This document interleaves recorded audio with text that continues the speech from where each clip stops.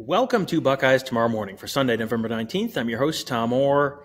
The game against Michigan in 6 days. We only have to talk about one game, Tony Gerdeman, because much like I think for a lot of Ohio State fans, there is only one game this season. Ohio State 11-0.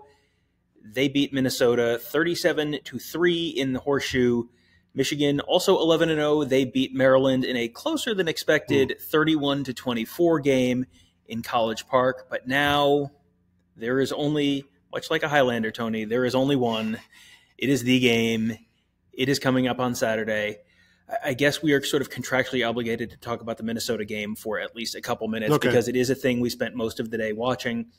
Ohio State, it really just kind of it felt real spring gamey, honestly, in the first half. Not a lot happened. They went down the field, scored right away, and then that was kind of it for a while. They ended up with a 13-0 halftime lead, and then right after halftime, they exploded, and all of a sudden it went from 13-0 to 27-0 in what felt like the blink of an eye. Yeah, 17 points in that third quarter and 14 right away, and effectively ending any hope of a disaster that would have had to have been Ohio State's doing. Mm-hmm. At that point, you score those 2 touchdowns in the third quarter, and you've protected yourself against yourself. And not that Ohio State was playing that poorly, but yeah, a relatively easy win. And now the preseason is officially over, the 11-game preseason that we have to deal with every year. And now the regular season can begin to see if Ohio State will be the undefeated team that they want to be. But, Kyle McCord does enough. The running game is, I don't want to say fantastic, but there's fantastic parts of Travion Henderson. Dallin Hayden getting in there. We didn't touch on this on the Buckeye Weekly podcast from last night, but Ryan Day talking about why are you playing Dallin Hayden, and he's like, well, this was his third game. He's got one more game, and then he confirmed for everybody the postseason games don't count this year either towards the redshirting. Oh, interesting. So now I don't know if he's wrong about that because there was question about that, because I think that was how it was last year. They decided to allow the postseason to not count. And so it sounds like they may be doing that for good. Now, as an appeasement to the coaches, because of the transfer portal, you're losing guys. So this is a way for them to, get 6 games out of a guy, 7 games out of a guy and not have it count. I think that's pretty fantastic. So that just leads to the method to the madness of why isn't Dallin Hayden playing? Because they were holding him for this. Well, and I don't really want to fall down this particular rabbit hole, but we talked for a 2.5-hour post-game show, including the Mark and Devin and the post-game with Ryan Day and all that kind of stuff, and we didn't touch on this, so we'll touch on this real quickly. When Dallin Hayden's in there, I mean, the first run he was in there, it just went, boom, 15 yards. Yep. And it just – he is, I think, much more similar to Travion Henderson in terms of style of back and the fact that they have seemingly found something with Travion Henderson. And, seemingly found something is me hedging way too much because Travion Henderson has had 200-yard total offense games and then had 146 yards of rushing and 26 yards of receiving. So, 172 yards of total offense against Minnesota.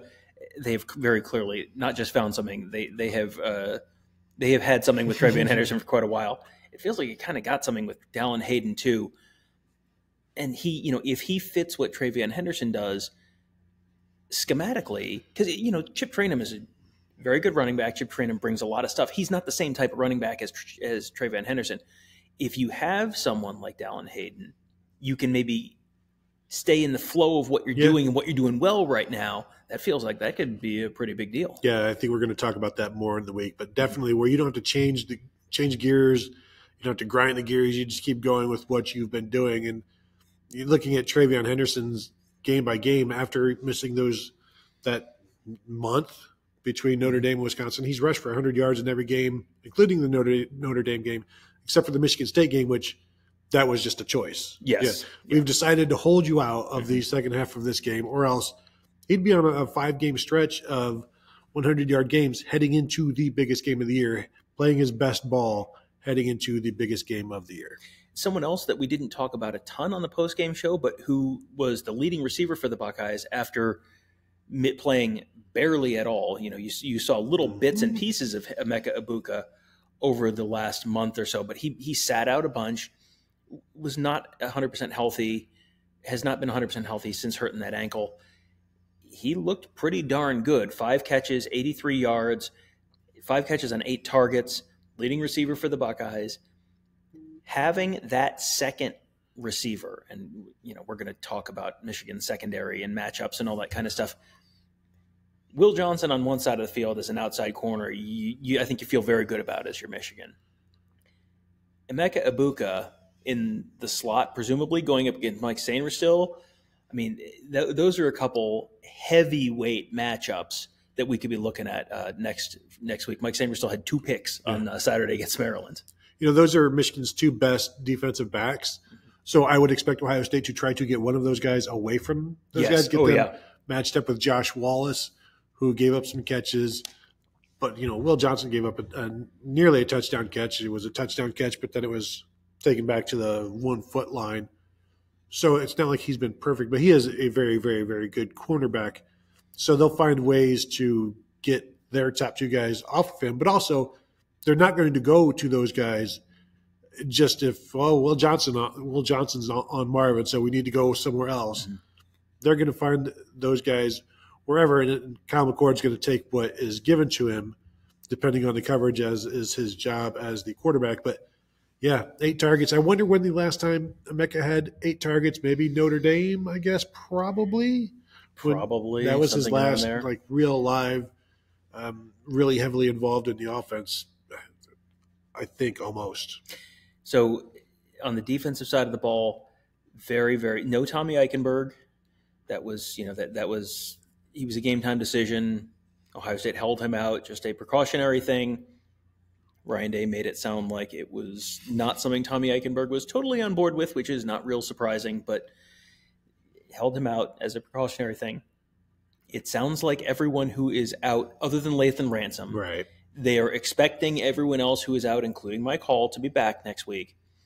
But without Mike Hall, without Tommy Eichenberg, it was kind of the Jack Sawyer game. It was, he had 6 tackles, 3.5 tackles for loss, a sack, a forced fumble, and he had a huge game. Tyleik Williams had a huge game.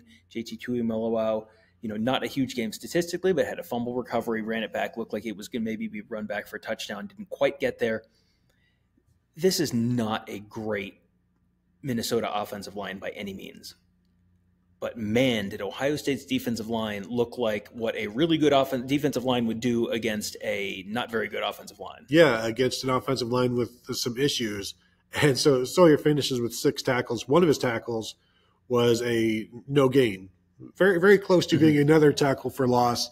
The other tackle was 1 yard down the field. Obviously, he's close to the line of scrimmage, so you expect most of his tackles to be there. But very close to having all 6 of his tackles occur in the backfield.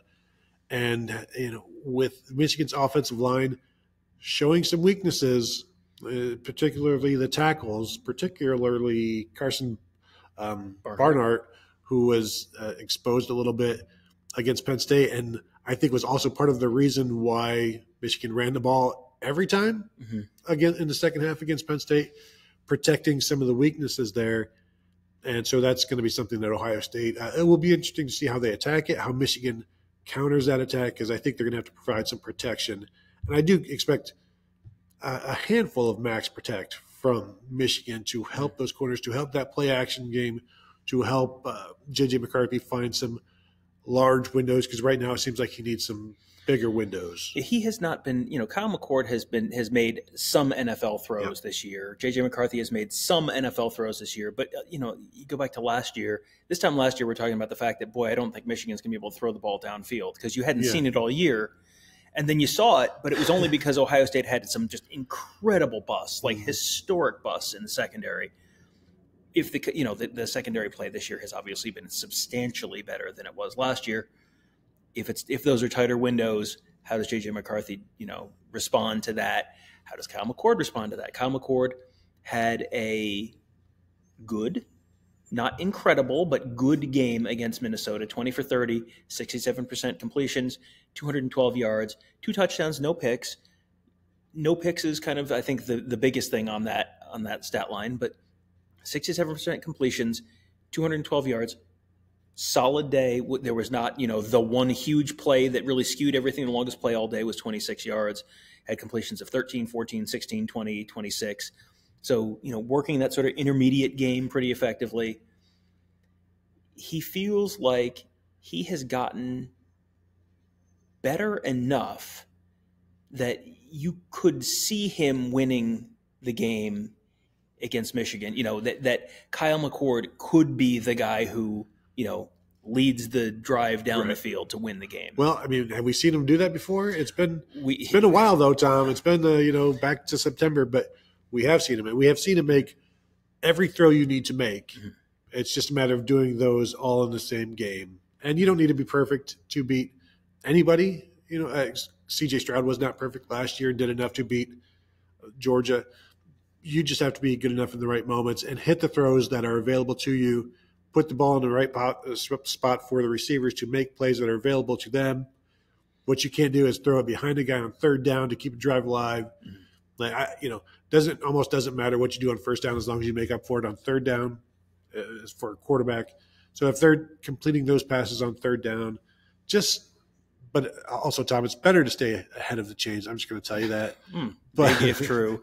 But what we've seen from Kyle McCord is enough to beat what we have seen from Michigan. Yeah. It just has to happen. Yeah, and J.J. McCarthy is good enough to beat Ohio State. This is two quarterbacks who are good, but not flawless, not incredible, not perfect. There are 1,000 different ways in which this game is going to be so close and so evenly matched and come down to like the one mistake or the one thing. My head is spinning in terms of what direction we want to go right now. How about this one? Rather than start, going position by position, let's just talk about the last 2 weeks. The last 2 weeks, Ohio State has played, the kind of competition that Michigan was playing for the first 9 weeks of the season. Michigan has been playing the last 2 weeks probably the two best opponents they've played all season, at Penn State and then at Maryland. How has your view of this game changed over the last 2 weeks, setting aside all the off-field stuff, because, boy, lots has changed in that realm as well. Just on-field, watching Ohio State play against Michigan State and Minnesota, on-field watching Michigan play at Penn State and Maryland. How has your view of what the Ohio State-Michigan game might be, how has that changed? Well, we've finally gotten to see the real Michigan, I think, which is what we've been waiting to see. And the real Michigan is still pretty darn good because obviously Penn State is just a pain to play. You've got to be spot on to blow them out. And so you're not going to be spot on. They'll hang around. But this is not a juggernaut. This is a very good Michigan team, number 3 in the nation, I think, in the CFP polls. But yeah, because I'm still trying to figure out what I'm going to do in terms of who am I picking in this game. I didn't really think about picking Ohio State until maybe this weekend, where it's like, well, you know what, you might want to start looking at this a little more closely. And not that Ohio State couldn't win prior to this week, but this is the last 2 weeks. I've seen areas where Michigan can be beaten because they've faced opponents who this isn't 10 out of 10 times that Michigan's going to beat these guys, because both teams gave Michigan multiple points, multiple scores. Maryland did it. Penn State did it with more consistent quarterback play, more consistent coaching. Clearly, Michigan can be beaten. I will also say those two games came on the road in November, and you take any kind of win you can on the road in November in the Big Ten, and playing at home is a much different thing. Yeah, absolutely. And, of course, the Buckeyes will be on the road this weekend up in Ann Arbor.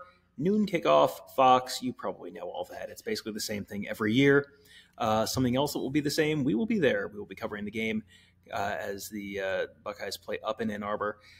It's going to be quite a week. Just to sort of give you a sense of what to expect for this week, Tony put out a call for questions on his Twitter account, just twitter.com/Tony Gerdeman.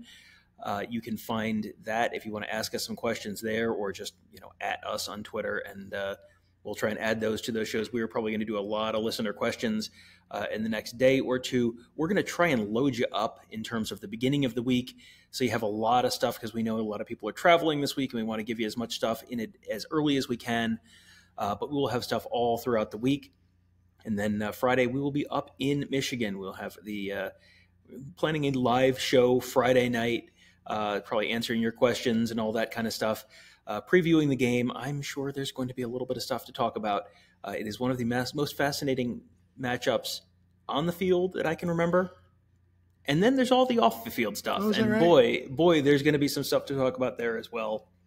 I saw someone on our live show ask us, so what are you expecting to happen in the scandal stuff this week? And it's just like, you tell me, buddy. I'm prepared for just about anything in terms of on-field results this weekend. I'm prepared for just about anything in terms of what happens off the field this week. I would just ask Pete Thamel, Ross Dellinger, leave Thursday alone.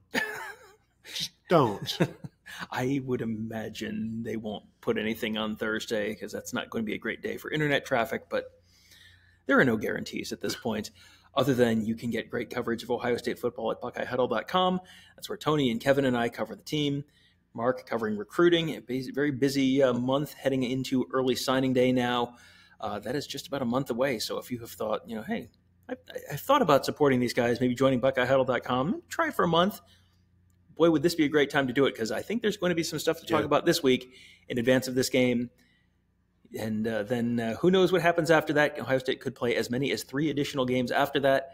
Plus, you got early signing day coming in about a month. There's going to be a lot of recruiting news as well. Lots of X's and O's talk with Ross Fulton and Mickey and Devin. All of our X's and O's gurus making you a smarter football fan, all on the Huddle Board, which is member exclusive. The Huddle Board presented by Jeff Ruby's Columbus. That is all at BuckeyeHuddle.com. And, of course, if you are watching on YouTube, make sure you hit that thumbs up, make sure you hit that subscribe button, and make sure you hit that bell. All 3 of those things. It will take like 5 seconds total. It will make your life so much better, because there's going to be so much stuff coming at you this week. You're not going to want to miss it. So thumbs up, subscribe, bell. Easy. That's all you got to do. That will do it for us today. Thank you guys all for joining us. Have a great day. We'll talk to you tomorrow.